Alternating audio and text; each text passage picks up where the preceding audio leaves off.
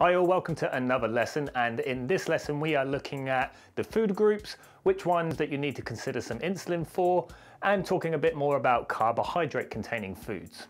So really with type 1 diabetes, the name of the game is getting the right amount of insulin or your rapid insulin to match the foods that affect your blood glucose levels. Now we have 4 macronutrients in our diet, and by macronutrients we mean big nutrients. So they're the ones that provide energy in our diets.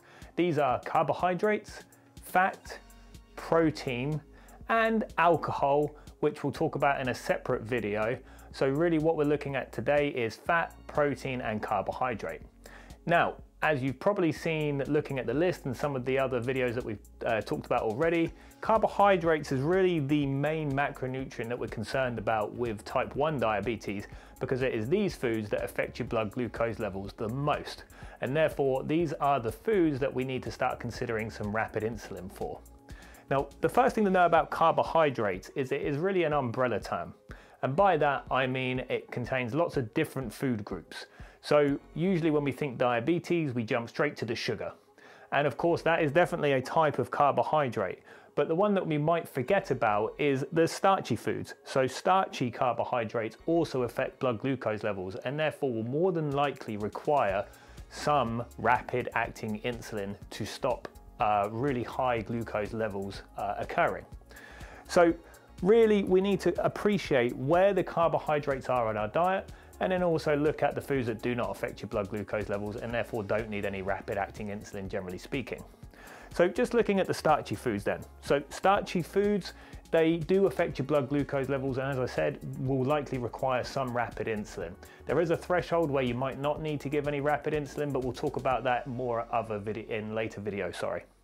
So when we're talking about starchy foods, we're really talking about foods like bread, pasta, rice, potatoes, cereals, oats, any pastry, couscous, breadcrumbs, wheat-based foods, and also legumes.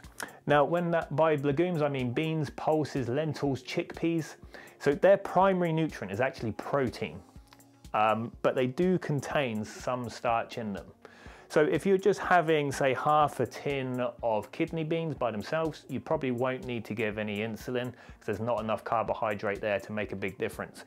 But if you're adding these into a meal that already has starchy carbohydrates in them, so for example, a chili where you have kidney beans mixed with some rice, or mixed with some mint, sorry, but then you have it with rice, the threshold of your carbohydrate or your total carbohydrate intake is going to be quite high, so you're going to need to add in some extra insulin to accommodate for that.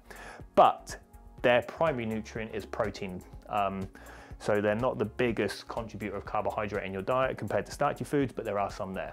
But nonetheless, starchy foods will likely require some rapid acting insulin. So that's one type of carbohydrate. The other type, as I said, is sugary foods, but we have 2 types of sugary foods. We have processed sugar, which is kind of like all that delicious stuff like cakes, biscuits, sweets, actual just table sugar, and other things that you might not necessarily think about. So things like jams and spreads like marmalades, honey and syrup. Although honey is technically a natural sugar, we do a little bit of processing to it, and also the way it behaves in the body when you eat it behaves much more like a processed sugar than a natural one. Juices as well, and by juice I mean apple juice, orange juice, pineapple juice, those types of juices, not necessarily squashes. So again, they are natural sugars most of the time, particularly the ones with no added sugar, but there is an element of processing there. The amount of oranges that go into a glass of orange juice and then they're mashed up and processed, again, that acts much more like a processed sugar than it would a natural sugar than if you just ate an orange. And other things like sugary drinks as well, Cokes, Sprites, Fantas, those type of pop drinks. Now, the zero or diet options do not have any carbohydrates in them or any sugar, but the full sugar ones will definitely require some rapid acting insulin. And as I've mentioned as well, the last type of sugary food is natural sugars. So we get natural sugars in a couple of places. The first one's obviously fruit, as I just mentioned that. The sugar in fruit is called fructose. And also you have some in milk sugars, primarily milk, and in yogurt. So the sugar that is in those foods is called lactose. So you start to see a pattern here with any sugary containing food. You have fructose, lactose, glucose. They all end in O's. So if you see a name or a food name in nutrition that ends in O's, usually means sugar if you're looking at the food label. So it just gives you a bit of an indication about what's going on.